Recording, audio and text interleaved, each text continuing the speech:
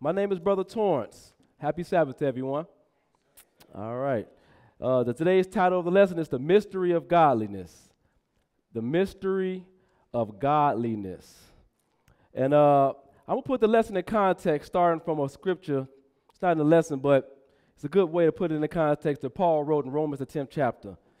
He said, how then can they call on him in whom they have not believed? And how shall they believe in him in whom they have not heard? And how shall they hear without a preacher? And that's the big piece right there. How can they hear without a preacher? Especially a preacher that's sent from God. That's what your preacher have to be, a preacher that's sent from the Lord. And that's why the world is in the condition it's in now, because in the forefront of what we call Christianity is a lot of false preachers, a lot of false prophets, and a lot of false teachers, and they teach it for doctrine the commandments of men, not teaching people how to fear God and keep his commandments, as which we just read. That's the whole duty of man. And Paul ran into this when he was in Athens. He was waiting for Paul, he was waiting for Timothy, and he was waiting for Silas, and he was sitting around in Athens, and he was seeing the same things that we see in the conditions that we see in nowadays. People just lost. So we're going to pick this up in Acts, the 17th chapter. We're going to pick this up in Acts 17th chapter because that's the way the world is. The preachers out here are not feeding the people what thus say the Lord. So the people out here are believing anything. They don't have no fear of the true and living God. They don't even know who the true and living God is. They don't know who he was before he came in the flesh. They don't even know how he manifested himself in the flesh. And if your preacher was sent from God, you would know these things. You would even know the time of his reward. So what we're going to do is we're going to go through these different points that I just outlined. And then at the end of this lesson, I'm sure you'll have a firm understanding of who God was, how he came, and who he is. So Acts 17, and we're going to pick this up at verse 16. Acts 17, and pick it up at verse 16. You can go ahead and read. Now while Paul waited for them at Athens, his spirit was stirred in him when he saw the city wholly given to idolatry. And so that's the condition we're in nowadays, pretty much. This whole world is given to idolatry. They don't know what they want to serve. They don't know whether they want to serve the God of Sunday. They don't know if they want to call on one of the old Greek pagan gods. Go ahead. Therefore disputed he in the synagogue with the Jews and with the devout persons, and in the market daily with them that met with him. And so his first competition or his first conversation is with the Jews, right? And with the devout people that was in the marketplace. He said that they disputed with them daily. Paul, Silas, and Timothy, right? So they're disputing with these people because these people that was in that same area was caught up in paganism, false doctrine. And we're going to see that. Verse 18. Then certain philosophers of the Epicureans and of the Stoics encountered him. Now see, these Epicureans and these Stoics are people who they believed in a lot of things Alexander the Great had rooted in that culture. And so these Epicureans and these Stoics are people who believe in the same thing. You know, some of the pagan beliefs and the philosophy that Alexander the Great or a lot of Gentile people what they do believe in. You know, instead of going into the Bible and find out what thus say the Lord, they'll rather say the universe, or you'll start hear terms like that, or the powers that be, or things like that, instead of saying the true and living God or the God of Abraham. Mm-hmm. So that's who these Epicureans and these Stoics were, and that's who encountered Paul. And what did they say? And some said, what will this babbler say? Uh-huh. Others some, he seemed to be a setter forth of strange gods, because he preached unto them Jesus and the resurrection. See, they had never heard on Jesus. They never heard about Jesus. And so Paul, when he came talking, they call him a babbler. And then they say he may be setting forth, he seemed to be somebody that's going to set forth conversation about a strange God. Well, to them, Jesus was a strange God. And these Gentiles never even heard about the resurrection, so they don't even know what they're working for. Mm-hmm. Skip down to verse 22. Go ahead and read. Then Paul stood in the midst of Mars Hill and said, Ye men of Athens, I perceive that in all things you are too superstitious. I perceive that in all things you are too superstitious. I come out here and I see the whole city given to idolatry. You dealing with philosophy. Mm-hmm. So he said, I see that in all things you are too superstitious. By what means? What did he see in verse 23? For as I passed by and beheld your devotions, I found an altar with this inscription, to the unknown God, whom therefore ye ignorantly worship, him declare I unto you. And that's what we're going to do today, sisters and brothers. We're going to declare the unknown God. Like we opened up and put in context, how you going to call on him and whom you don't even know who you're calling on. You don't know who you believe in. How you going to believe in somebody you have never heard of? And that's why they were in the condition that they were in. That's why they had an inscription to an unknown God, because they had never heard of him. So Paul said, him I'm going to declare unto you. And so what we're going to do is we're going to go into John the 1st chapter, and we're going to build from there. And what I'm going to do is declare what Paul was declaring unto them Gentiles, the unknown God. It's a mystery to this world, but when you get out of here today, you're going to understand clearly who God was. So let's pick this up in John, the 1st chapter. That's what we're going to build from, John 1. And we're going to start off at verse 18. John 1 and verse 18. You can go ahead when you get there and read, brother. No man hath seen God at any time. So how absolute is no man? It's absolute, right? Absolute. No man hath seen God at any time. Go ahead. The only begotten Son, which is in the bosom of the Father, he hath declared him. So Jesus declared the Father unto us. That's who he came to orient us back to, the Father. All right? But it says, no man hath seen God. So if I was a New Testament Christian and I read this, but I breezed through the Old Testament, I have a conflict a little bit, right? Because no man hath seen God. But we're going to go into Exodus 24th chapter and kind of qualify that statement. No man hath seen God. So let's go to Exodus 24. Exodus 24. Because that's a big statement to say no man hath seen God. Because once you read this, you should have a question that pop up in your head. Exodus 24, we're going to pick it up at verse 1. Go ahead and read.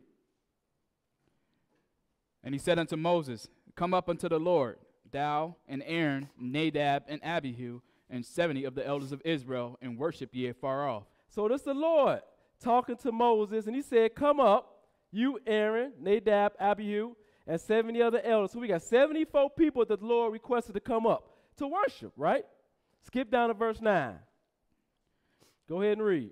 Then went up Moses and Aaron, Nadab and Abihu, and 70 of the elders of Israel, and they saw the God of Israel. Wait a minute. We just read no man have seen God, right? Mm-hmm. But we just see 74 individuals. They saw the God of Israel. Go ahead. And there was under his feet, as it were, a paved work of a sapphire stone. So they saw what was under his feet, right? Yeah. So they see God. They see his feet. Go ahead. And as it were, the body of heaven in its clearness. Uh-huh. And upon the nobles of the children of Israel he laid not his hand. Also they saw God, and did eat and drink. So we just read no man have seen God, but then 74 people saw God, and they did eat and drink. But a lot of people will have the conclusion of in Christendom that this was the God of the Old Testament. This was the Father, right? But let's go walk this down, because maybe it wasn't the Father. Let's go to John the 5th chapter. Because a lot of people got in their mind that the God of the Old Testament was the Father, and the God of the New Testament is the Son. But we're going to see what Jesus say. So we're going to go to John 5.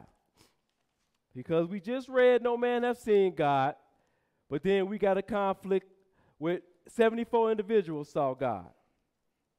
So now we got to walk this down and figure this out. Was this the Father? Which most people would say. John 5, you're going to pick it up at verse 33. John 5, and hit verse 33. Go ahead and read. Ye sent unto John, and he bare witness unto the truth. That's what John was supposed to do. He came to make way.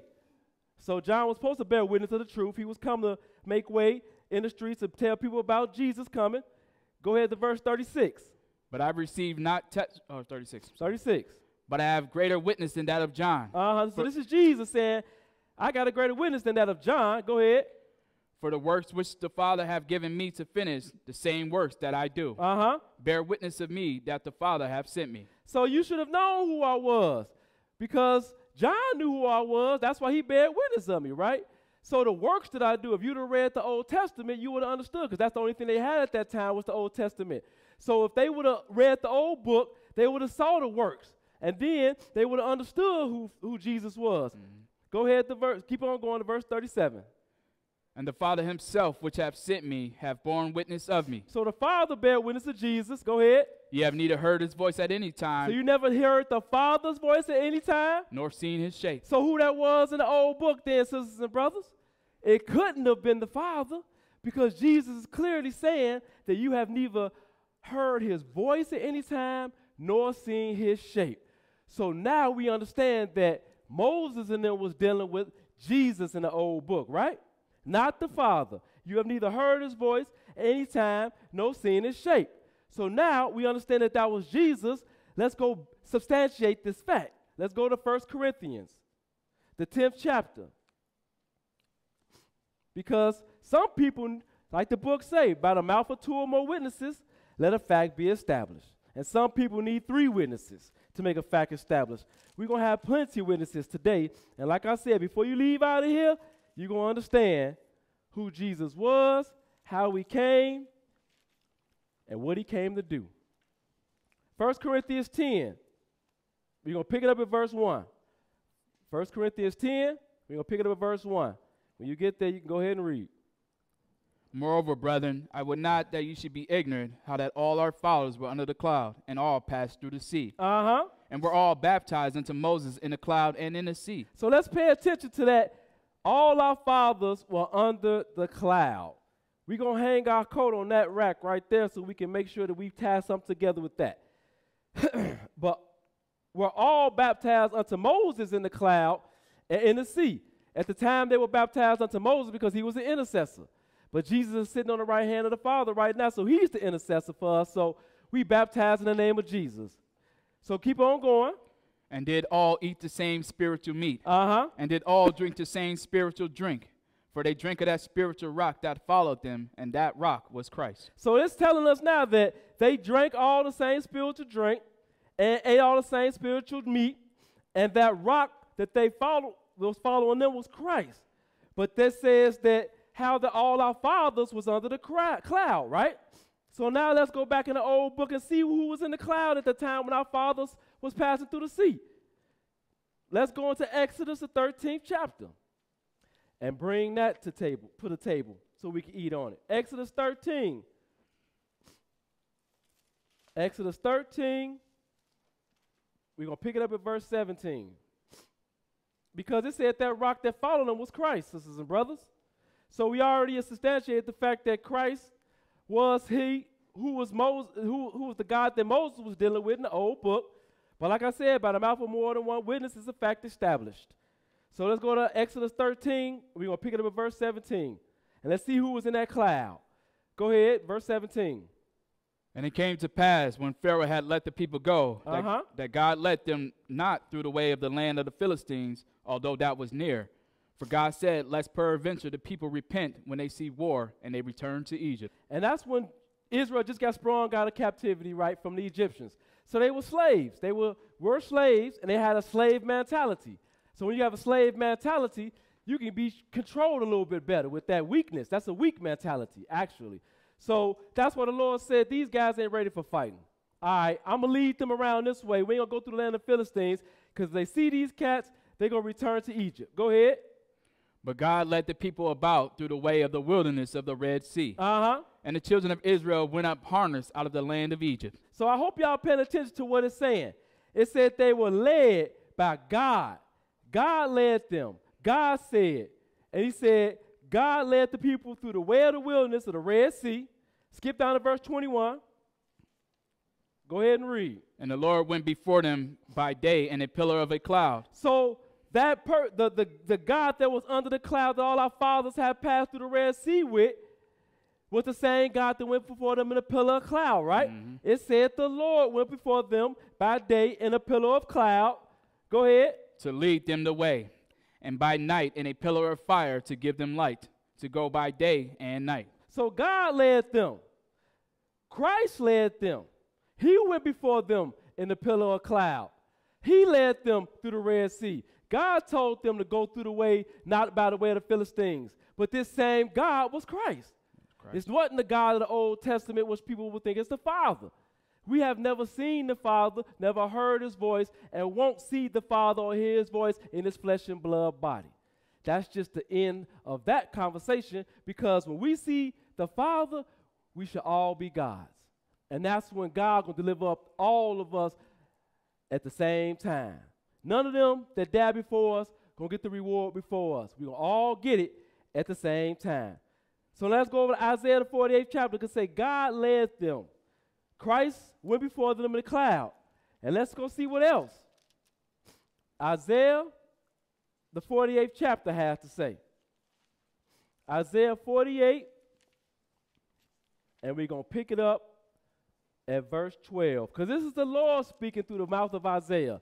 A lot of the times the Lord spoke through the mouth of his prophets, and if you don't see red, you have to pay attention to the tenor of the conversation so that you can understand who's speaking and then who he's speaking to. So 48 and 12, Isaiah 48 and 12, you can go ahead and read. Hearken unto me, O Jacob, and Israel my call. Which is one and the same. Israel and Jacob is one and the same. Go ahead. I am he. Uh-huh. I am the first. I also am the last. So the Lord is telling you right here, I am he. I'm the first God you ever dealt with, and I'm going to be the last God you're going to ever deal with. So the God of the Old Testament was the first God. That was what Moses and Abraham and all our forefathers had dealt with. And then the last God, before we get delivered up to the Father, it's going to be the same God we've been dealing with in his flesh and blood. Go ahead.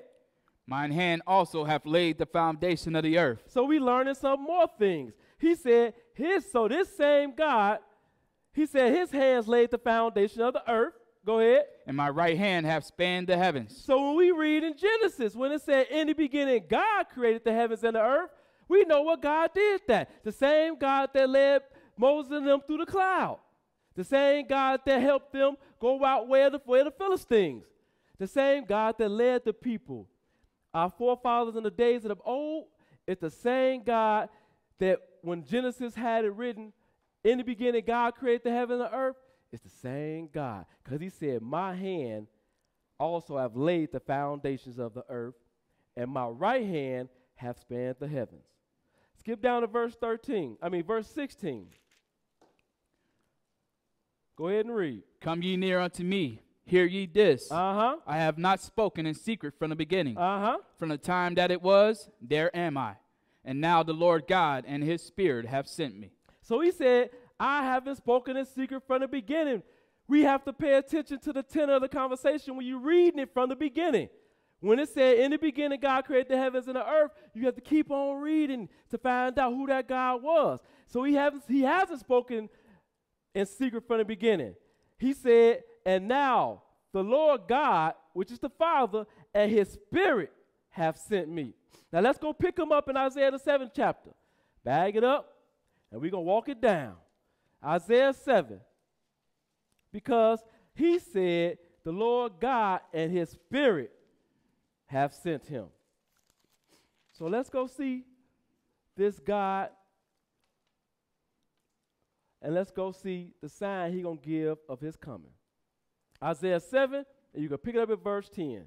Isaiah 7, you can pick it up at verse 10. Because it wasn't no secret when Jesus came, sisters and brothers. It just wasn't identified because people just didn't read, just like they do nowadays.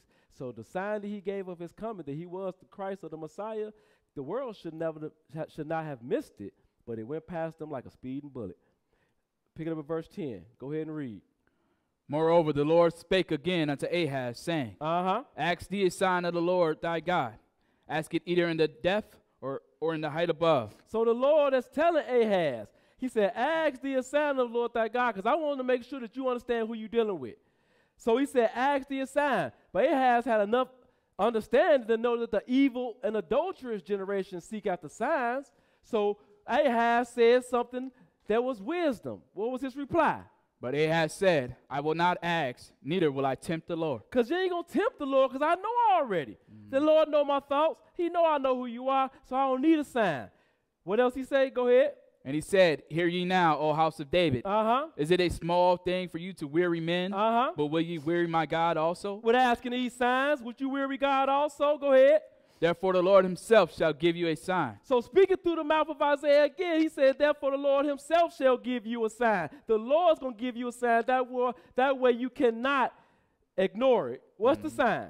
Behold, a virgin shall conceive and bear a son, and his name shall be in his name, and shall call his name Emmanuel. And so now, the word Emmanuel means God with us. So when this virgin have a baby, right, when the virgin conceive and bear a son, and call his name Emmanuel, in fact, God would be with man.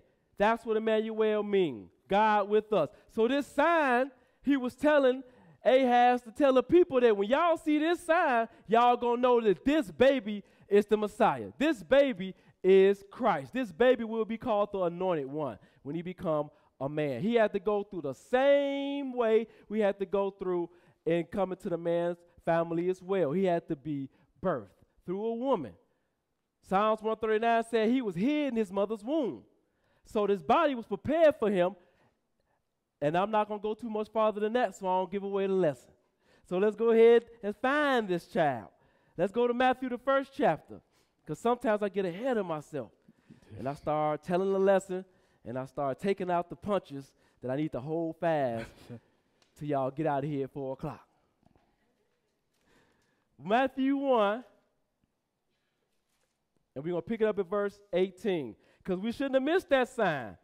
Matthew 1 and verse 18. Go ahead and read. Now the birth of Jesus Christ was on this wise.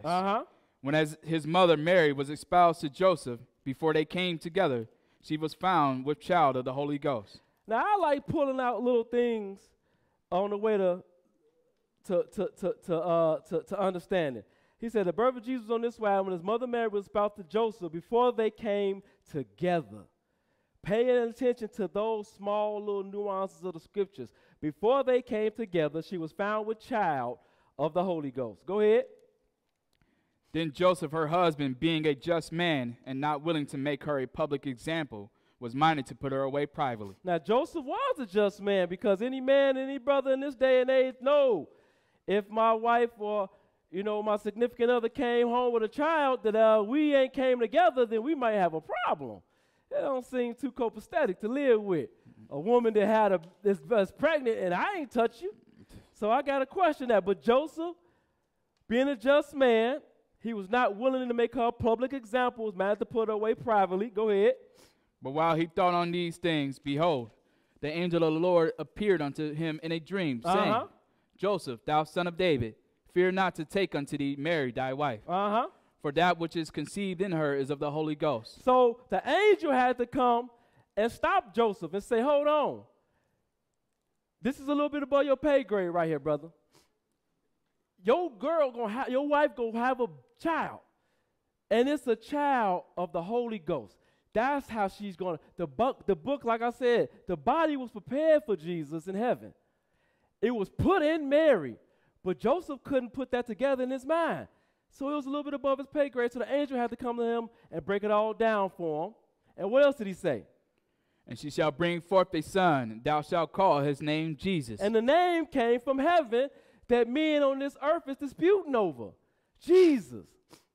The name through time get transliterated, sisters and brothers, and we understand that.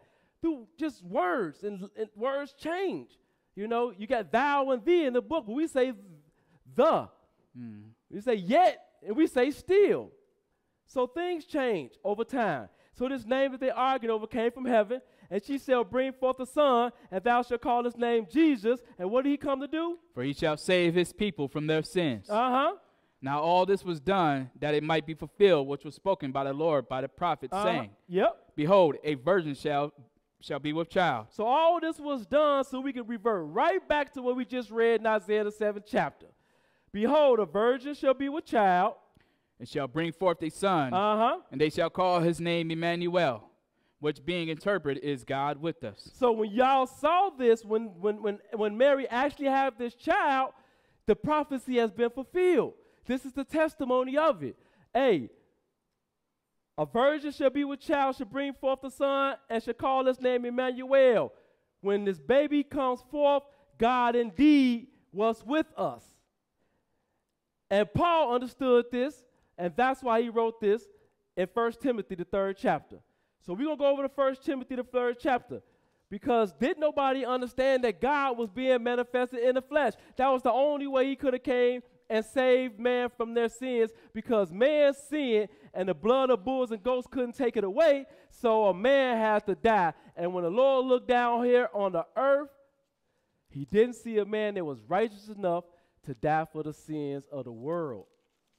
And that's the mystery of it all, that God had to come through a woman that was a virgin. And like I said, Paul understood this in 1 Timothy, the 3rd chapter. So we have some brothers that always had their eyes on as they was reading these scriptures. And so when the Messiah popped up, it wasn't no mistake. It wasn't no mystery to them. All right? 1 Timothy 3, and we're going to pick it up at verse 16. One scripture, 1 Timothy 3 and verse 6, 1 Timothy 3 and 16. Go ahead and read. And without controversy, great is the mystery of godliness. Uh-huh. God was manifested in the flesh. So that's why it's a mystery, because God was manifested in the flesh. Justified in the spirit. Uh-huh. Seen of angels. Preached unto the Gentiles. Uh-huh. Believed on in the world. Received up into glory. These are the things that God did, manifested in the flesh. Justified in the spirit. Seen of angels. Preached to the Gentiles. The woman of Samaria was one of them. The apostles were sent to the Gentiles. That was another. When they came up under the new covenant. Believed on in the world. That's what we are. Mm-hmm. We believers. We Christians. We followers of Christ. And then he was received up into glory. The Psalm said that he's sitting on the right hand of the Father until his enemies made his footstool. So that's what he's there. That's why it's a mystery. But Paul understood that. Let's go into John, the 1st chapter. So now we can understand what it's referring to when it's called the Word. John, the 1st chapter. It shouldn't be a mystery to the true believers of God, because we have both testaments. We have the Old and we have the New. So it ain't no mystery to us. But it's still a mystery to those who fall under what we opened up with, where their preacher are teaching for doctrine the commandments of men. They're not teaching people who God was. They don't even understand who God was. So they get a sermon, and they take one verse out of the sermon, and they preach about that one scripture for an hour. Then they pass the tide and play it around about 4 or 5 more times before that class is over with. So if you go to class with $100, you're going to leave with 0. You go to one of them first day of the week churches. Yeah. John 1. So now we can understand this mystery. John 1 and 1. Go ahead and read. In the beginning was the Word. Uh-huh. And the Word was with God. Uh-huh. And the Word was God. So in the beginning was the Word. This is another thing we can clear up. That oneness theology. In the beginning was the Word. And the Word was with God. And the Word was God. How many people do y'all see in this conversation right here? 2 individuals. You got the Word, and he was with God. So the oneness theology is another form of false doctrine, because they can't get in their mind that it's a Godhead. And that's what we're going to get into, the family of God, if we be so blessed. Go ahead. The same was in the beginning with God. Uh-huh. All things were made by him, and without him was not anything made that was made. So it's not going to continuously say all things were made by him and he didn't create the worlds. We just read it a couple of times already. So these witnesses are making this thing as a fact. All things were made by who the book called the Word, who is the mystery to the people, because they can't understand that the Word, which was God, was manifested in the flesh. It's that simple. But we saw who that God was, who we were dealing with in the old book, who it said in the beginning God created the heavens and the earth. Mm-hmm. The same God that created the heavens and the earth was manifested in the flesh. Skip down to verse 10. Go ahead and read. He was in the world. He was in the world. And the world was made by him. And the world knew him not. Just like it is today. He's not in the world no more. But the world still was made by him. And this world just don't know who he is. It's too hard for some people to get into this book and sit down and spend some time to read. if your salvation is dependent on you just reading and understanding what we opened up with the commandments, you can get salvation. That's just how simple it is. But people don't want to sit here and read. They'd rather be told from their pastor how to get salvation. And the first thing their pastor tell you is the Lord loved everybody, and he died for all our sins. We don't have to do any work, and when we die, we're going to be with him in heaven. That sounds like a fairy tale. That sounds like something we should see on Nickelodeon. Seriously. I look at their gods. You know who their gods are? Shazam. And all of them other, I'm not playing. That's the imagination of their mind. That's their God. Thor, Shazam, these Greek gods that we didn't pulled into our culture from the Greek culture. And now we up under this Roman culture, and we still hold on, but they put a crossover every church, and that's their God. But then they got so much enough nerve to put an image of a man on it to say, well, we killed y'all, God. And that's some cold-blooded stuff. And our people still go to their churches every single Sunday and give their pastors money. That's why he's still a mystery. Go ahead to verse 13. Which were born not of blood. So this was God. He wasn't born of blood. Nor of the will of the flesh. So it wasn't like he had to have a physical seed. Go ahead. Mm-hmm. Nor of the will of man. And it wasn't like Mary and Joseph had to come together on a date night and have Jesus. This is a spiritual thing. This is all about God showing the world, number one, his power, but number two, giving you something that you got to believe on that most of the world would not believe on. And it sounds like it could be troubling in a practical manner, if you're thinking about it, that God that created all things came down here and he was just like me and you. That sounds unreasonable to a non-believer, but that's what faith is about. If you got faith in all the things that the book say, then why wouldn't you believe that God could come down here in the flesh? He said he could raise up stones to Abraham, right? Yeah. Raise up the stones to Abraham and make seed out of stones. But they limit the hand of God with their beliefs because they can't think outside the box how powerful God is. So he wasn't born of blood or the will of flesh, nor the will of man, verse 14. But of God. And the word was made flesh. The word was made flesh. We keep on reading. The word was made flesh. And dwelt among us. Yes, sir. And we beheld his glory, the glory as of the only begotten of the Father, full of grace and truth. So the word said, I chose a people. So I'm going to go hang around them people that I chose so that I can jumpstart them and get them on the ball, because this people that I chose is a peculiar people, and I want to use them to put forth my word. Who better would he have chose? I mean, I can't say who better, because I'm not going to put us above no other person, but Israel really know how to orate. Israel really know how to talk. Israel got gang. That's what we call it in the streets. So that's what it is. He chose us. He chose us to bring forth this word to tell the world about him. And he dwelt among us. And he said he was the only begotten of the Father, full of grace. Now let's go into Hebrews. Let's go into Hebrews and see why. Why was he manifested in the flesh?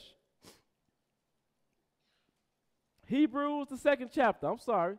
I left y'all behind real quick. Apologize for that. Hebrews 2. We're going here for one scripture. Verse 9.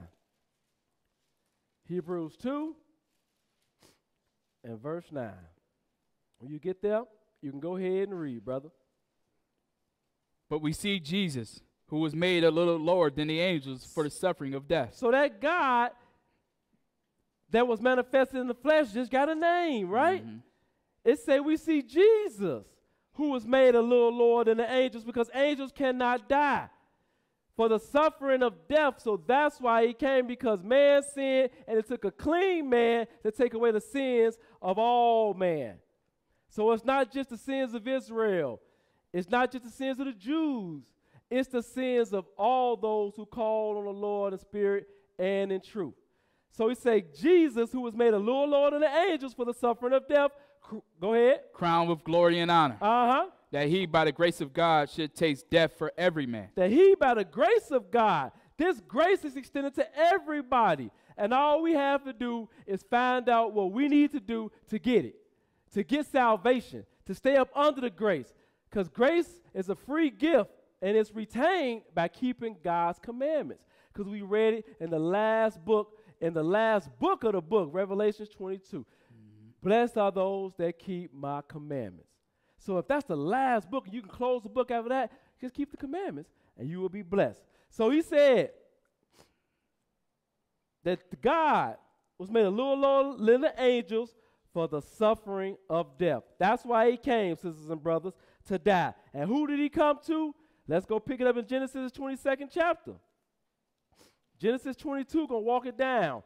Because he could have chose anybody. He could have chose the sons of Japheth. He could have chose the sons of Ham. But let's see whose son of Noah he did choose. Genesis 22. And pick it up at verse 1.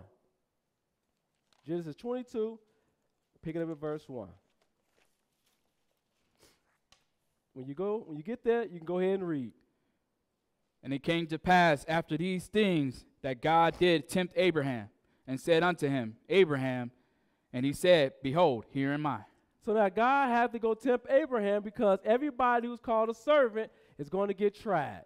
We're not going to get this salvation, or we're not going to get this eternal life without going through some trials and some tribulations. It's not all sweet when you're over here serving Jesus, because everybody going to be against you, even those of your own household. So when you turn to the true and living God, you got to be ready to fight this fight of faith, and you got to be ready to endure all the way to the end. So this is the same thing he had to put in front of Abraham. He had to give him a test. Go ahead, verse 2. And he said, Take now of thy son, thine only son Isaac, whom thou lovest, and get thee into the land of Moriah, and offer him there for a burnt offering upon one of the mountains which I tell thee of. Now, the Lord already told Abraham he was going to have Isaac, and he already told Abraham what Isaac was going to be. Mm-hmm. But he still had to test him because Abraham still had to make a choice.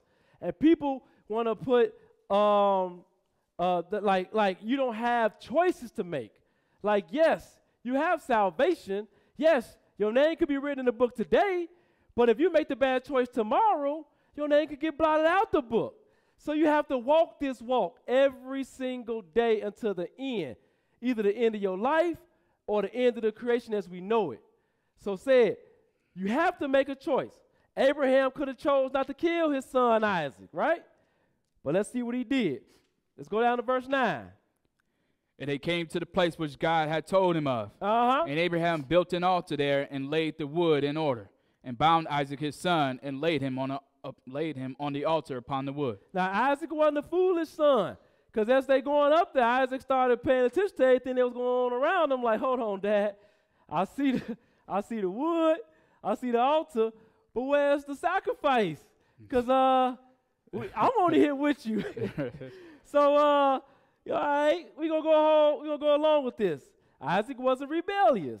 Go ahead to verse 10. And Abraham stretched forth his hand and took the knife to slay his son. So this is to me, personally, having a son, I would have to say that was a very big test to overcome. Because if you got to put, and I'm just saying that from a male's perspective, but I know females can say the same thing, because y'all better children. Y'all haven't been, you got your bellies for 9 months. Then you go through all the pains. And so both of us have kind of joint interest in that, but a male killing his son, not his firstborn, because Ishmael, as we know through the scriptures, that was really his firstborn, but that wasn't the son of the covenant. And so God is a covenant God. God dealt with Abraham. He made a covenant with Isaac, and that covenant went through Jacob, whose now name is called Israel, and who we are called. That's what we call ourselves, Hebrew Israelites, because Abraham was called Hebrew back, I think like Genesis the 10th chapter or something. Abraham the Hebrew, before he went and knocked off Sodom and Gomorrah. So, long story short, Abraham stretched forth his hand, took the knife to slay his son. Go ahead. And the angel of the Lord called unto him out of heaven and said, Abraham, Abraham. And he said, Here am I. So the guy got his hand up in the air and is ready to cut his son's throat. And the angel of the Lord called out of heaven at the right time and told him, Abraham, Abraham, here am I. Go ahead. And he said, Lay not thine hand upon the lad. Lay not your hand upon the lad. Neither do thou anything unto him. Uh-huh. For now I know that thou fearest God. Because you still have to make the choice. It's not that God don't know things.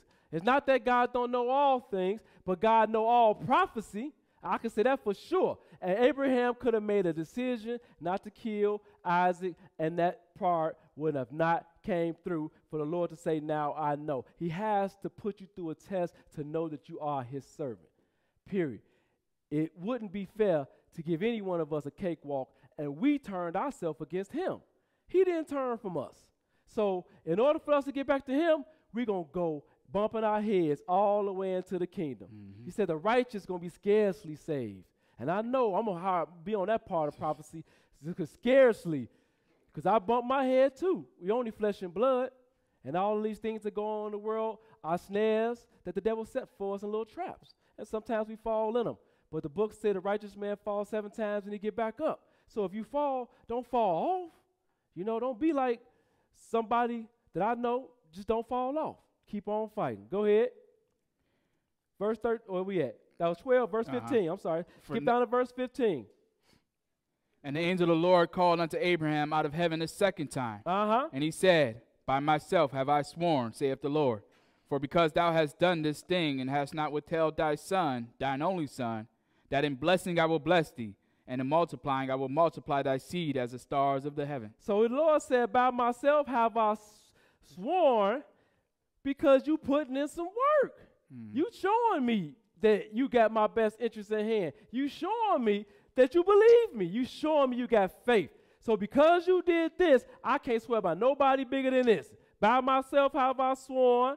He said that because thou hast done that thing, and hast not withheld thy son, thy only son, that in blessing I will bless thee, and in multiplying I will multiply thee. Because Abraham did something that the father did. He gave up his only begotten son. That's what the book said, right? So he gave up his only begotten son. That was a faithful act, Abraham, because you was willing to sacrifice your only son of the covenant. Go ahead. I will multiply thy seed as the stars of the heaven, and as the sand which is upon the seashore, and thy seed shall possess the gate of his enemies. And we go on here for verse 18, because this is a very important verse. Go ahead. And in thy seed shall all the nations of the earth be blessed, because thou hast obeyed my voice. So in thy seed shall all of the nations of the earth be blessed. And he's not talking about multiple seeds. He's talking about one, even Jesus, right? He said, in thy seed shall all the nations of the earth be blessed. Now, this is in Genesis, and he's extending salvation out to the whole world before the new covenant even came into place. This is talking about salvation for everybody. And people of the Hebrew persuasion will believe you to believe that it's only salvation for Israel. But he stood up here and he just said from Genesis, all the nations. Israel is only one. Let's keep that in mind. Is that it? That's all that? Okay. So now, we see that all nations of the earth can be blessed in his seed. Let's go bring this child. Let's go run him down. Let's go to Isaiah the 9th chapter. Because this is our future king that's about to be born. And all the nations of the earth could be blessed in him. Well, let's see what they say about him. Isaiah 9. Isaiah, the Lord spoke by the mouth of Isaiah a lot. He spoke by the mouth of all his prophets, honestly. You can go on any of his prophets and find out who God is, who God was, and what he come to do. It's not a prophet that he did not show, because it's different books and people fall in love with different writers. But the Lord spoke by the mouth of a lot of his prophets, and even David in Psalms. Isaiah 9, and we're going to pick it up at verse 6. Let's go pick up this seed. Isaiah 9, pick it up at verse 6. You can go ahead and read. For unto us a child is born, unto us a son is given, and the government shall be upon his shoulder, and his name shall be called Wonderful. Look at these titles. Wonderful. Counselor. The Mighty God. The Mighty God. So this child is going to be called the Mighty God. Go ahead. The Everlasting Father. The only Father that we know. Man, the Everlasting Father. the Prince of Peace. That's right. Of the increase of his government and peace, there shall be no end. People pay attention to that.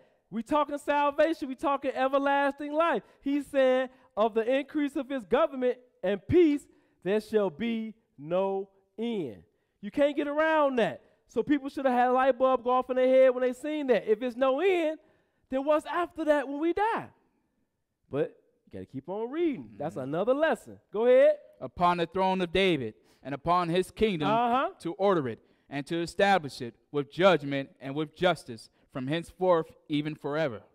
So we want to put our nail in the term upon the throne of David and upon his kingdom, because there was only one person that was promised the throne of David, and we're going to go see who that was. Let's go to Luke, the 1st chapter. Upon the throne of David, this child shall sit. And it was only one individual that was promised the throne of David. Luke 1:26. Luke 1:26. You can go ahead and read.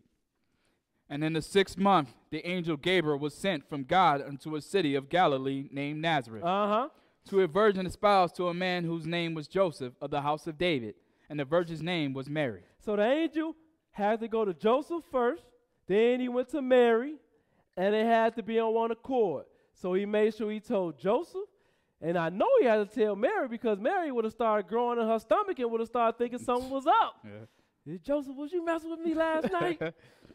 You know, but the angel had to go and bring both of them up to speed. Because like I said, this was something that was big. That's why the Lord said the Lord himself shall give you a sign, that this virgin shall conceive and bear a son and call his name Jesus. Verse 30. Skip down to verse 30.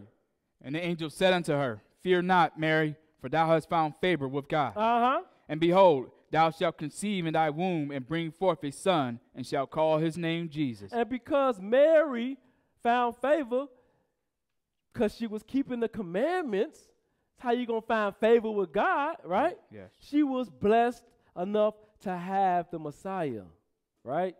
He said, Behold, thou shalt conceive in thy womb and bring forth a son, and shall call his name Jesus. What else? He shall be great. He shall be great. And shall be called the Son of the Highest. Only God higher than Jesus is the Father. So he shall be great. He shall be called the Son of the Highest. And the Lord God shall give unto him the throne of his father David. That's what we just read in Genesis, right? In Isaiah. That he going to sit upon the throne of David. So he said, and the Lord God shall give unto him the throne of his father David. Go ahead. And he shall reign over the house of Jacob forever. And of his kingdom there shall be no end. So he's going to establish everlasting life when he does come. Like I say, he's our future king. So he's going to reign over the house of Jacob forever. And of his kingdom there shall be no end. Go ahead. Then said Mary unto the angel, How shall this be, seeing I know not a man? How am I going to have a child and I'm a virgin? So how is this going to be, and I have not known a man? What did the angel say? And the angel answered and said unto her, The Holy Ghost shall come upon thee, and the power of the highest shall overshadow thee. Therefore also that holy thing which shall be born of thee shall be called the Son of God. So the angel answered her and said, The Holy Ghost shall come upon thee, and the power of the highest shall overshadow thee. There had to be a spiritual thing going on if this woman was going to have a child without having any intercourse with a male. Because how we know life nowadays, well, what man would call nowadays if that happened is in what they call it artificial insemination. But that's not what Jesus did, because Jesus didn't have to have the seed from David. This was a spiritual thing. That's why the body was prepared in heaven for him, right? And the angel just took the body, overshadowed Mary, and he said, This holy thing shall be put in you, and shall be born of thee, shall be called the Son of God. So let's go park ourselves right there on that topic. The baby that was going to be born of Mary was going to be called the Son of God. And let's go see who else was born like unto the Son of God. Hebrews, the 7th chapter. We're going to pick this up at verse 1. Because this all connects. Hebrews 7. We're going to pick it up at verse 1. That's why the Lord said you shouldn't miss me. That's why he had to come and jumpstart his people, because he couldn't believe that they missed that virgin birth. Mm-hmm. Like, how did y'all miss that? That should have been word spread abroad. But nope. Sometimes when we was going through those captivities and up under all of those different rulers and kings, we had lost sight of who we were. We lost sight of our doctrine, the Lord's doctrine, but, our belief system. We lost sight of it, and we started kind of intermingling with, the philosophers and the people. That's why Paul ran into them Epicureans, but he was amongst the Jews too, though. Yep. So you see, the Jews was getting caught up in that stuff. And so that's why they didn't see it. But we going to stay to the point. It said, where were we at? It said, the Lord God should get in front of us, and he should be called the Son of God. Now let's go see who this person is that we're bringing into the conversation now. Hebrews 7:1. Go ahead and read. For this Melchizedek, king of Salem. That's king of Salem, king of Jerusalem. Go ahead. Priest of the Most High God, who met Abraham returning from the slaughter of the kings and blessed him. So this is the person who met Abraham after he came back from getting Lot from among, the homosexuals. Sodom and Gomorrah. Okay? All right. Go ahead. To whom also Abraham gave a 10th part of all. First being by interpretation king of righteousness, and after that also king of Salem, which is king of peace. We read that would be one of his titles, right? This is calling him a king because he is king of peace. But it said Abraham gave a 10th part to this gentleman, Melchizedek, right? Let's go run down some of his credentials. Verse 3. Without father. Without father. Without mother. Without descent, having neither beginning of days nor end of life, but made like unto the Son of God. He was made like unto who? The Son of God. But we just seen that the major came to Mary and told her son, who was called Jesus, was going to be called the Son of God. Am I correct? Mm-hmm. So Melchizedek was made like unto the Son of God, because before Jesus came in the flesh, guess who he was? Melchizedek. Absolutely. So now we got Melchizedek back there with Abraham. That was before Moses. But the God that led Moses and them through the cloud was the same God that was called Christ. It's coming together now, Mr. Page. That's my last name, by the way, so y'all don't think I'm talking to somebody else. It's coming together now. This Melchizedek didn't have a father or mother because Jesus didn't have a father or mother physically. It was a spiritual birth. Melchizedek didn't have beginning of days nor end of life, but made like unto the Son of God, abided a priest continually. Let's go see who else is a priest, because you cannot have two priests, sisters and brothers. Let's go to Hebrews, the 4th chapter. Let's bag it up a little bit. Because Melchizedek was made like unto the Son of God. Mary's son, Jesus, was going to be called the Son of God, and both of them have the same resume. But let's see, Hebrews 4.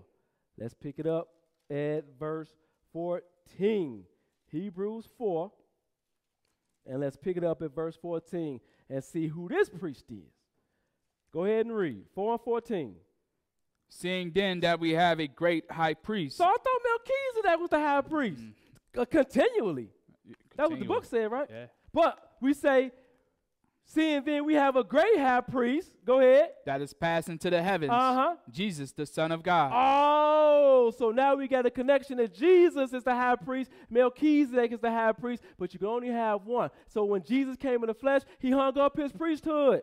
He's the only person that's going to come as a priest and a king. So he hung up his priesthood, came down here to die for the sins of man, and then when he went back on the right hand of the Father, he picked up his priesthood back up. That's why he instituted Levi, because he had to have some priests to go forth to take care of the sacrifices and all this stuff, because he already had the plan, because he called the end from the beginning. Mm-hmm. So he already knew I have to institute something, because the lamb was slain from the foundation of the world. So I have to institute something, but the blood of bulls and goats can't take away sin. This is a stopgap to the one who comes can really take away sin. So when he was on the throne, that's who he was. Where we at? I'm sorry. Middle 14. Okay, go ahead. You start it over. Stop back at the top. Seeing then that we have a great high priest that has passed into the heavens, Jesus, the Son of God, let us hold fast our profession. For we have a high priest which cannot be touched with the feeling of our infirmities. He said, we have not a high priest which cannot be touched with the feelings of our infirmities. He was in the flesh just like we are. So he had to go through the same emotions. He had angers. He had the same things that men go through nowadays, the same things that women can attest to, because we all human beings, right? So he was touched with the same infirmities. Why? Go ahead. But was in all points tempted like as we are, yet without sin. Absolutely, because he had to be a righteous sacrifice. So he had to be without sin. So what is it being told? Is that it? Yeah, that's it. So that's it. We got Melchizedek. So we got Jesus, who was called the high priest, the Son of God, and he had to come in the flesh just like John, the 1st chapter, said. So that he could be touched with the same infirmities that we go through, so that when we do pray to him, he can say, Father, give him a little time, give him a little room, give him a little more grace, because they flesh and they blood, and I know how hard that flesh and blood is to get through, because Satan got all these snares and these traps out here for us to get caught up in. The world is wicked, and it's probably more wicked than it's ever been that my eyes have seen. And it says it's going to be just like the days of Noah when the Lord returned. So looking at the world now, it should give us a very clear indignation of where we're at in prophecy. We could look at Matthew the 24th chapter and run all these things down. And I know that some of the things might be over some people's head, but I know y'all know what a war look like. I know y'all know what famine look like. I know y'all know what earthquakes and diverse places look like. So we don't have to be a intellectual person to understand that we're in the end of days, because that's all you seem to see, and they want to call it global warming, but they don't want to say God is in control. They want to say mother nature. Mother nature. See, they still don't want to give God the glory until that heaven roll back like a scroll. Then they gonna wonder. All right, let's go into Micah, because we're gonna see how long he's been around. So we know that this Melchizedek, the same person that was back there with Abraham, was none other than Jesus, who's the same person that was back there with Moses, that followed them in the cloud and in the sea. So we have constituted the fact that we've only been dealing with one God, because Jesus himself said, no man hath seen the Father at any time, nor heard his voice. So we've been dealing with Jesus the whole time. And if your preacher was sent from God, he would be able to tell you the same thing. This is the information that a preacher search out that was sent from the Lord. These type of points, so you don't have to be confused when the Messiah come, and you don't have to be confused about what we are working for. So let's go to Micah, because we're going to find out how long he's been around. Micah 5, pick up at verse 1. Micah 5 and 1. You can go ahead and read. Now gather thyself in troops, O daughter of troops. He hath laid siege against us. They shall smite the judge of Israel with the rod upon the cheek. They shall smite the judge of Israel with the rod upon the cheek, because that's what they did when he came in the flesh. They smited him. They pulled his beard out. And they said they should smite the judge of Israel, because that's what he's going to do in the future. He's set forth to put judgment. That's what the Father going to give into his hand. So he said they should smite the judge of Israel with the rod upon the cheek. Go ahead. But thou, Bethlehem Ephratah, though thou be little among the thousands of Judah, yet out of thee shall he come forth unto me, that is to be ruler in Israel. So out of you, Judah, who is your priest nation, out of you, yet out of thee shall he come forth unto me, that is to be ruler in Israel. Go ahead. Whose goings forth have been from old. It's been from what? From old. So this person that's going to be ruler in Israel, the same person that came to die for the sins of people, his going forth has been from old. From everlasting. From everlasting. Sisters and brothers, so Jesus has been around when it started, the Bible, scripture, in the beginning. And when it ended, it said, blessed are those that keep his commandments. That's all Jesus. He's been around from old to everlasting.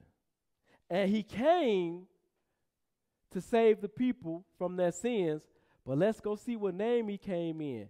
Let's go into Philippians, the 2nd chapter. Because you have a lot of our brothers, Hebrew brothers, say you can't call on the name of Jesus in the English tongue. You got to learn Hebrew, and you got to learn it to call on the name of Jesus. And we're going to find out that that's far from the truth. But they developed a language called Lashawan Kadesh, came out of New York, and this language is supposed to have been a pure language. So they call on Yahweh Shai, or another term like Yahweh Shai and Yehoshua. And they don't even have it together, so they argue with each other about the name. And this is supposed to be the pure language, right?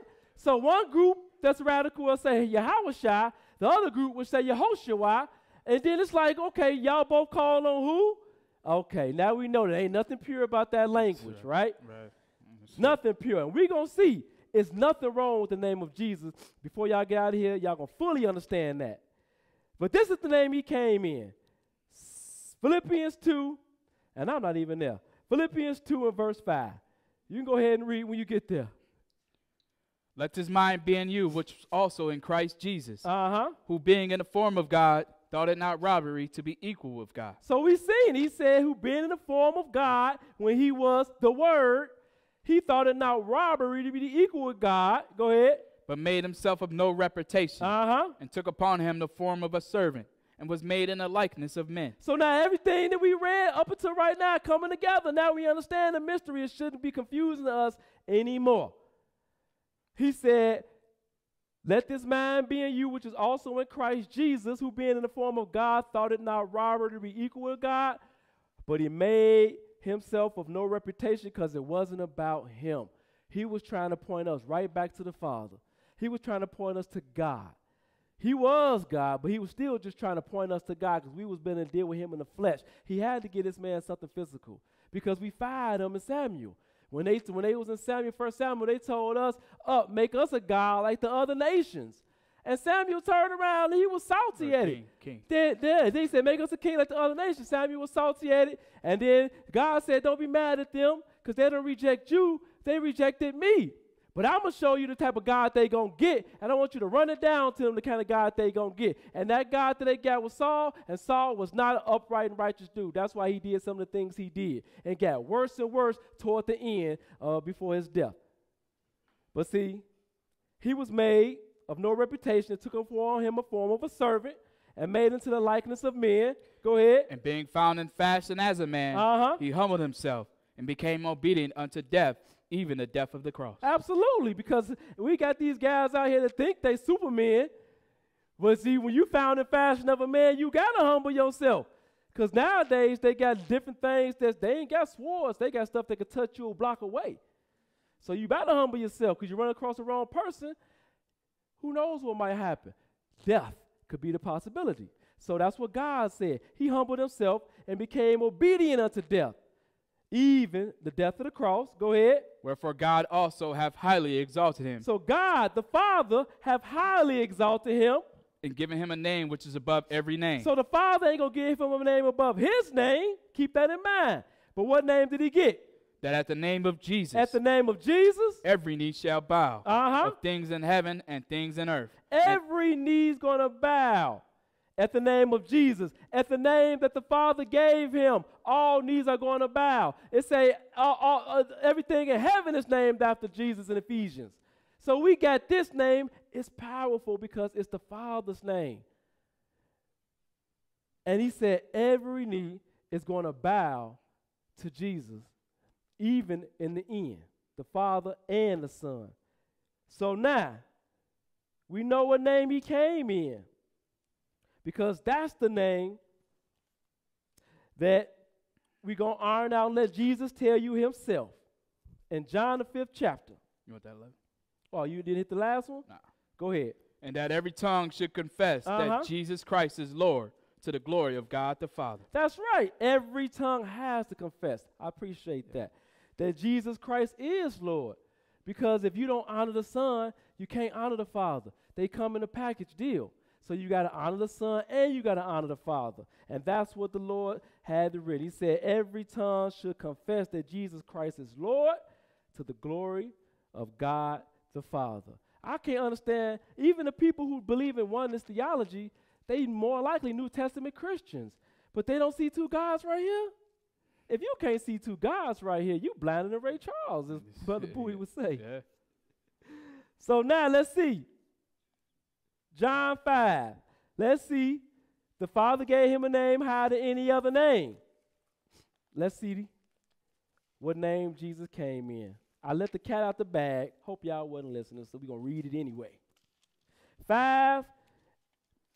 We're going to pick it up at verse 39. St. John 5 and verse 39.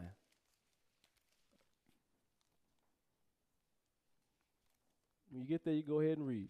Search the scriptures, for in them ye think ye have eternal life, and they are they which testify of me. So he's telling these Pharisees, says, search the scriptures because you think you have eternal life, but y'all ain't paying attention that everything written in the Bible is about me. We just read in the beginning, just rehearsing some of the stuff that was written about him. He created the heaven and the earth. So he's telling them to search the scriptures, for in them you think you have eternal life, and they are they which testify of me. Skip down to verse 43. Go ahead and read, because we're going to see what name he came in. The Father gave him a name higher than every other name. Verse 33, what does it say? I am come in my Father's name. Yes, sir. And ye receive me not. If another shall come in his own name, him ye will receive. So I come in my Father's name, which was Jesus. And you don't receive me, but if another shall come in his own name, him you will receive, like John the Baptist, right? He came in the spirit of lies, but he came in his own name. But they freely received. They even thought John the Baptist was the Messiah at certain points in the scriptures, right? They wanted to tell us plainly who you are. He kept on trying to tell them, I'm coming to pave the way for the Messiah, man. Right. That's not me. Exactly. I can't even unloose his shoes, man. So when he come, you're going to know who he is. So he said, search him. I come in my Father's name, and you don't even receive me. If you don't take on this name, Jesus, sisters and brothers, you're going to realize before the end of this lesson that you don't get salvation. Let's go ahead. Let's go see his name in Exodus the 6th chapter before he came in the flesh. Because he said he came in his Father's name. The Father said he gave him a name higher than any other name. That the name of Jesus Christ, every knee should bow. Right? So let's go see what his name was when he was appearing unto Moses and them. Let's go see. Exodus, we're going to pick it up 6. We're going to pick it up at verse 2. Exodus 6, we're going to pick it up at verse 2. Let's see who his name was before he came. Go ahead and read. And God spake unto Moses and said unto him, I am the Lord. And I appeared unto Abraham, unto Isaac, and unto Jacob by the name of God Almighty. But by my name Jehovah was I not known to them. So he clearly just told Moses, he said, I'm the Lord, but I appeared unto Abraham, Isaac, and Jacob by God Almighty. He said, but by my name Jehovah was I not known to him. And the Jehovah's Witnesses don't even know this type of information that's in the Bible, that they was dealing with Jesus he's talking about. Right. But they supposed to be Jehovah's Witnesses. That shows you that they not witnessing nothing. They talking about the same thing we opened up with, the doctrine of men. They teaching for doctrine the commandments of men. They not teaching people about who God was. Because he said his name was Jehovah, sisters and brothers. And let's go see the Lord speak about the mouth of Isaiah again in Isaiah the 12th chapter. Because Jehovah, before he came in the flesh, let's go see what Isaiah says about that. Jehovah before he came in the flesh. Isaiah 12. We're going to grab one script. Isaiah 12. Because it's really important for us to really hold on to Jesus. And we're going to see why. Isaiah 12. and pick it up at verse 2. Isaiah 12 and 2. Go ahead and read. Behold, God is my salvation. I will trust and not be afraid. For the Lord Jehovah is my strength and my song. He also has become my salvation. So the Lord Jehovah is my strength and my song. He also has become my salvation. So before he came in the flesh, we were still under the same administration, right? Bulls and goats. So when is he going to become this salvation? Let's go to Acts the 4th chapter and walk it down. Acts 4. He said, Jehovah is my strength and my song. He has also become my salvation. Acts 4. Acts 4, we're going to pick it up at verse 1. Acts 4, we're going to pick it up at verse 1. Taking my time, still see people flipping through the pages. Acts 4, you're going to pick it up at verse 1. You can go ahead. When you get there, you can go ahead and read. Acts 4 and 1. And as they spake unto the people, the priests and the captain of the temple and the Sadducees came upon them, being grieved that they taught the people and preached through Jesus the resurrection from the dead. Because they did not want Jesus being preached, because the Pharisees had a hold on the people. And so if you got a hold on the people and somebody else coming and teaching, it seemed like the same thing that was going on nowadays. You might have had a Baptist church in your block, then the Pentecostals pop up. The Baptists will fight with the Pentecostals, so you don't go over to the Pentecostal church. So that's kind of how it was. It was like, we don't want this Jesus to be preached because they're going to start taking away the money that we getting out of the people by fleecing them. Yeah. Like the book say, they making merchandise of you, right? So the Pharisees coming to them and they grieved that these brothers were teaching something good. It ain't like they were teaching witchcraft or something like that. They preached through Jesus, the resurrection from the dead. And people in that time and in that geographical location, the area they were in, didn't understand the resurrection. So they didn't understand what they was working for. They were just serving the unknown God. Go ahead. You skip it? You got my notes. Yeah, skip down to verse 7. Let's go. And when they had set them in the midst, they asked, by what power or by what name have ye done this? So now they not interested in the miracle that Peter and them had did, because they just had healed a man who had been lame from his birth. So they're not interested in that. It ain't like, man, y'all did a great job. We got to believe in that name too. Right. But they say, man, hold on. When they set them down in the midst, and they said, about what power and about what name have you done this? What did Peter profess? Go ahead. Did I skip down again? Skip down to verse 10. Be it known unto you all, and to all the people of Israel, that by the name of Jesus Christ of Nazareth, whom ye crucified, whom God raised from the dead, even by him doth this man stand here before you whole. So the Peter had boldly came up and said, be it known unto you all, and to all the people of Israel, that by the name of Jesus Christ of Nazareth, whom ye crucified, God has raised from the dead. And that's the power in that name, and that's why this man is standing before you whole, because that name carries weight. Skip down to verse 12, because this is how much weight that name carries. Right. Go ahead. Neither is there salvation in any other. So there is no salvation in any other name but by the name of Jesus, period. If you say you believe the scriptures, you got to believe what the Lord had written in them, because everybody wants you to believe that you got to call on God in another language, and we're going to iron that out. Because if you do mess up and call on the wrong God, you can't get the salvation that's set out here for all men, all nations. He said, neither is there salvation in any other name. What else? Neither is there none other name under heaven given among men whereby we must be saved. So there is no other name given among men whereby we must be saved. There is no other name. So that means Buddha can't save you. That means he had to come in another name. They called him on Jehovah in the old book. But when he came in the flesh, he took on his father's name. So that means that you got to get saved in this Jesus, right? That's the only name that salvation is going to come through. So be it known to you, neither is there salvation in any other, for there is none other name under heaven given among men whereby we must be saved, sisters and brothers. And God, being that he's omnipotent, he knows things. He knew how it was going to be in his last days. He knew a name he wanted to be called on too.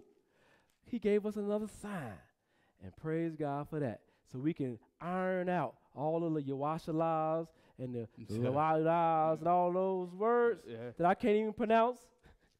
Because I've definitely got a stammering lip and another tongue. Let's go see the name and the sign that he did give us. Let's go to Malachi, the 1st chapter. And that's why it's so important to pay attention to the evidence. Because God wants to save us. But we have to pay attention to the evidence. If he got the evidence on the table, just take it and have faith. Because the only thing you can stand before him and say is, God, I had faith. I was in captivity. They gave me a book full of English. I didn't know Hebrew, so I called your name in the land of my captivity. How you gonna hold that? How you gonna hold me accountable for that? I'm calling on you in the name that was given to me. And I read it, and it all tied together that by your name salvation comes. Right. The name that was given to me was Jesus. And this is how I know that this name is absolute. Malachi, the 1st chapter. Pick it up at verse 6. Malachi 1, pick it up at verse 6. When you get there, you can go ahead and read. A son honoreth his father, and a servant his master. If then I be a father, where is mine honor? That's right. And if I be a master, where is my fear? That's why the Lord said in Isaiah, the 7th chapter, that 9th chapter, that he was the Father, the everlasting Father, because he is our Father. He said, if then I be a father, where is my honor? And if I be a master, where is my fear? Y'all fear the people that's holding themselves to a certain level over you. The man in the street, the person with the badge, y'all fear them, but y'all won't fear me. So this is what I'm gonna do. I'm gonna give you something clear, some evidence that you can see who name to call on. Verse 11. From the rising of the sun, even unto the going down of the same, my name shall be great among the Gentiles. He said, from the rising of the sun, even to the going down of the same, his name shall be great among the Gentiles, sisters and brothers. And it's obvious. What do the Gentiles call on every edge of the earth? Jesus. I've never heard a Gentile, what we would call white people, say Yahawashai, ever. I've never heard it in a movie. I've never heard it in the streets. No. They don't call on Yahawashai. They call on Jesus. That's how you know that name is absolute. And he gave us that as a sign in our days so we won't get confused about it. And let these Hebrews twist us and say you got to learn how to speak Hebrew to call on the name of God. Because Gentiles don't call on Yahawashai. No. And what else did he say? And in every place incense shall be offered unto my name, and a pure offering. For my name shall be great among the heathen, saith the Lord of hosts. He even hit you with a big one. He said, my name going to be great among the nations. So not only we going to get the Gentiles to say my name, we going to get the Hamites to say my name. Everybody call on the name of Jesus. Don't nobody call on Yahawashai. No. I wonder why and where they got that from. You know what that is? That's the modern day Pharisees. They're trying to keep people in the dark. They're trying to stop people from teaching and healing and bringing salvation to the nations in the name of Jesus. It's just that simple. And the Lord gave us the evidence right there. And they keep overlooking it because of their pride, because they don't want nobody else to be saved because of what happened to us. But what happened to us wasn't the white man's fault. Right. It was our fault. We turned our backs on God, and now we're going to blame the bat from hitting us. How you going to blame the bat? You better point to the swinger and say, man, can you stop hitting me? Yeah. You know, the bat ain't doing nothing but just, you know, I don't understand it. We got to get that together. And see, we can understand more as we walked all that information down. Now that we understand who God was and why he came, we can understand the prayer that he gave to the Father. Let's go to John the 17th chapter. Let's go to John 17. I apologize for these allergies whooping me, y'all. So my brother took care of me with the And the craziest thing is, I'm trying to get here, and I'm trying to get a Claritin, and I broke the thing open, it popped and went somewhere else. And I was like, dang, man, ain't this something? That's okay. I'm almost through. I'm not too far from the end. We got about three more scriptures counting this one. John 17. And we can understand now, after going through all of that, the prayer that Jesus is going to give to the Father. Go ahead. John 17 and 1. 1 through 5. These words spake Jesus, and lifted up his eyes to heaven, and said, Father, the hour is come. Glorify thy Son, that thy Son also may glorify thee.